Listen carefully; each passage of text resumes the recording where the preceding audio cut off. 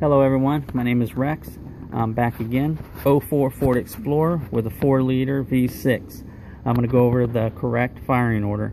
Okay, I'm standing at the front of the vehicle, and this here is the passenger side behind the alternator. Okay, this would be cylinder number 1, 2, 3.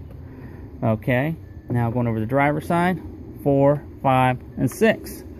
Okay, now the coil pack. Okay, starting with this row right here, the furthest one in the back. Okay, it goes in order too. We'll go left to right. This goes to cylinder number 1, first one.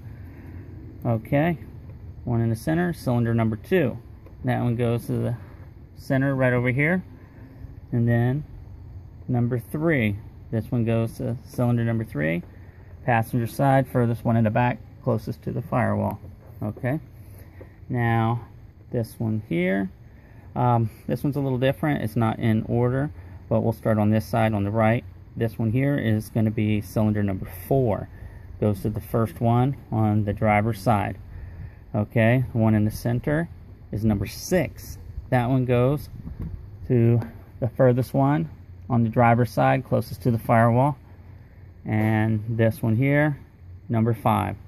This one here goes to the center on the driver's side. Okay, just go over it real quick again. Passenger side, 1, 2, 3. Driver's side, 4, 5, 6. Coil pack, 1, 2, 3, 4, 6, 5.